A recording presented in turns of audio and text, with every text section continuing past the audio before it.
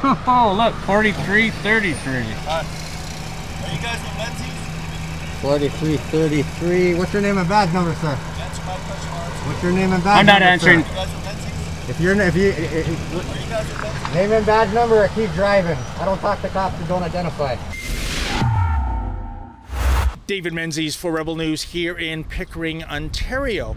And folks, you know, with the number of times I've been arrested by various law enforcement since the calendar year 2024 began with the RCMP, then twice with the Toronto Police Service, and then just last weekend in Fergus with the OPP, something is up.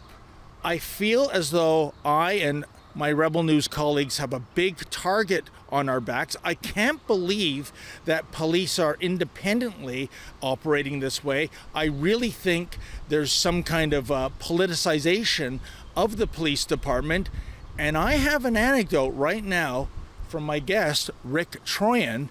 You're not going to believe it. I couldn't believe it. Thank goodness Rick records everything because the camera does not lie.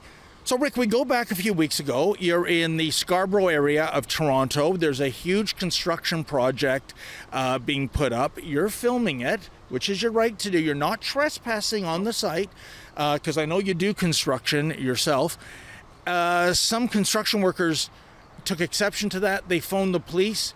A cruiser from 41 Division comes over, and then what happens? Well, two cruisers showed up and they pulled over, they blocked our access. We were blocks away from the actual construction site where they alleged that we trespassed.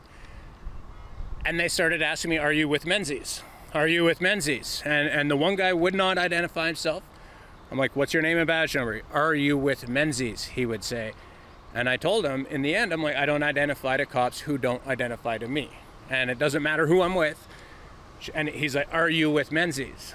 And it went on for about 30 seconds to a minute. Yeah, I think at least 4 times they asked that. And folks, I didn't believe it, but thank goodness Rick does record everything. Here, check out the video evidence. Oh, look, 4333. Are you guys with Menzies?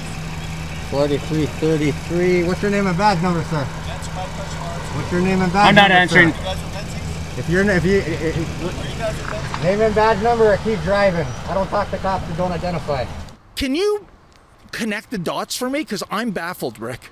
No, it actually, for a lack of a better term, it scared the crap out of me. Because he was asking very invasive questions, like, who's your friends? Who you hang out with, right?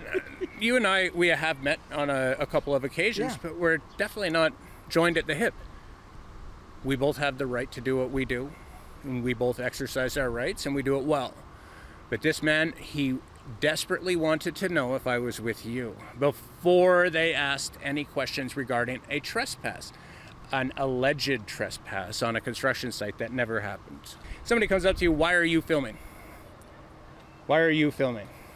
You know, if you don't answer them right away, they call it police. And that seems to be the new normal since, well, I think you know when that started. Rick, I'm just wondering, because I never thought about that, the fact that we're both wearing hats that are sort of similar. Maybe in the future, are you going to, I don't know, trade in your fedora for, say, a bald cap or no cap, or just so you don't get any kind of, you know, connection with that horrible David Menzies fellow?